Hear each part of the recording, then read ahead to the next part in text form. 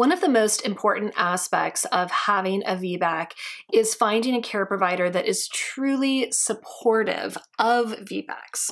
So, some care providers, they'll say that they'll let you try for a VBAC, but they're usually more comfortable with you actually having a repeat C-section. And if you really want a VBAC, you don't want this type of care provider. You want somebody that has not only attended numerous successful VBACs, but also wholeheartedly believes in them being the safest option for women who are good candidates for a VBAC. And so if that's you, if you are a good candidate, you want the care provider you select to 100% support your decision. You want them to be your champion. You want them to do everything that they can to help you get that VBAC, while of course, keeping your safety and your baby's safety as the number one priority.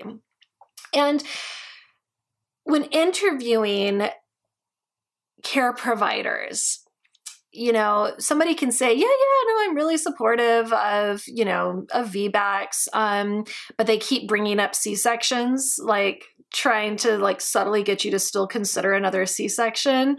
That could be a red flag. You want somebody that's like, yes, you're a great candidate for a VBAC. I support this. This is going to be the plan. This is how I'm going to help you get that VBAC.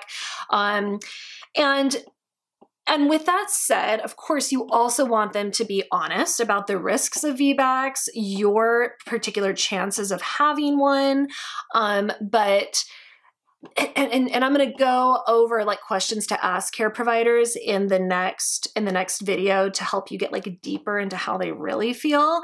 But really pay attention to how they talk about potential risks and your chances. If it really just seems like they're just being honest, they're making sure you have all the information, then great. But if it seems like they're using that information to manipulate you into having another C-section, that could be another warning sign. And so oftentimes midwives who have privileges at a hospital, usually a university hospital, they're your best bet for this kind of care. And you can begin the process of finding a quality VBAC supportive care provider by reaching out to, friends in your area who have had a VBAC and asking who their care provider was. You can also go to the ICAN website, which is ican-online.org/education. Again, ican-online.org/education. And you can find the nearest ICAN chapter to you. And this will help to connect you with women who can provide information specific to your area, VBAC information specific to your area. And if you live in a smaller town that doesn't have any, pro-VBAC care providers, research doctors and midwives, hospitals in the city nearest to you, because you'll probably, again, have the best luck with somebody who delivers at a hospital, usually affiliated with a university, as they often have the most up-to-date information about VBACs and the risks of repeat C-sections. And so finally, after doing this research, create a list of care providers you would like to interview.